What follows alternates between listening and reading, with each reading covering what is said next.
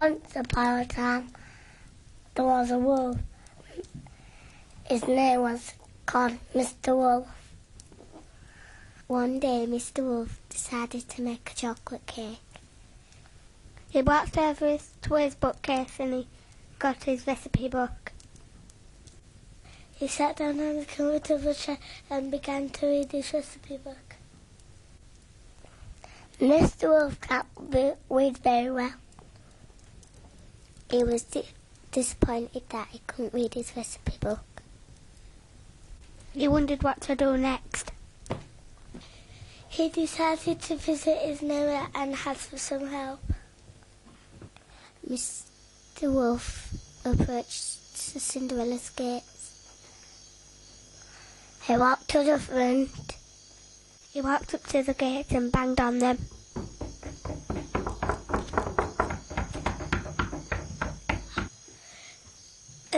It took some time, but suddenly Cinderella came to the gate. Mr. Wolf went to Cinderella's hand and shook her hand. He asked Cinderella to help him. Please, will you help me read my recipe book? Cinderella refuses to help Mr. Wolf and laughs at him. Mr. Wolf sat down and put his hand on his head and wondered what to do next. Mr. Wolf goes home to see what he needs. He needs cocoa, milk, sugar and flour. He does a little bit how to get it he can help. He walked up to the gate. He walked through the gate and he knocked on the door. Suddenly all the pigs look out of the window. One of them comes out to see what Mr. Wolf wants. Mr. Wolf asks the 3 little pigs to help him with his list. The 3 little pigs shouted, "Go away!" Mr. Wolf is happy that the 3 little pigs wouldn't help him. He wondered what to do next. Mr. Wolf decides to go to Gingerbread Man's house. I wonder if Gingerbread Man help me count my money. Mr. Wolf walks up Gingerbread Man's pathway and sees his house covered in sweets. I hope Gingerbread Man will help me. As soon as Mr. Wolf arrives, Gingerbread Man looks out his window to see who it is.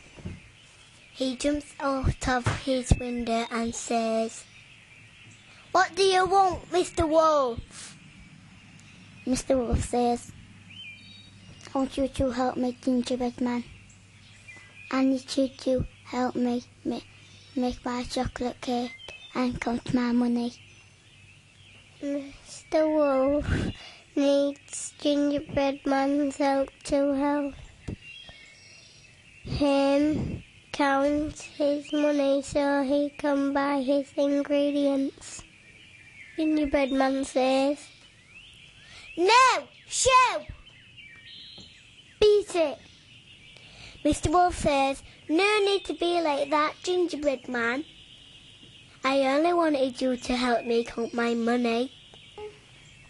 Mr. Wolf leaves Gingerbread Man's house not very happy. The wolf got to visit Little Red Riding Hood. Mr. Wolf walks down to Little Red Riding Hood's house. I hope he will help me. I hope I could borrow Little Red Riding Hood's basket. I need to carry my ingredients. Little Red Riding Hood sees Mr. Wolf on her path. I wonder what he wants. Little Red Riding Hood and see what Mr. Wolf wants. Please can I borrow your basket, Little Red Riding Hood? And he's carrying my ingredients in your basket, Little Red Riding Hood. Little Red Riding Hood says, "Get away, you smelly wolf." You don't need to be a bully, Little Red Riding Hood. Mr. Wolf is upset. Nobody will help him. I'll carry the ingredients by myself. And I'll bake the cake myself. Mr. Wolf goes back home to cook the chocolate cake all by himself. Mr. Wolf stands on his chair. He was so happy. I cooked the chocolate cake on my own. He hears a knock on the door.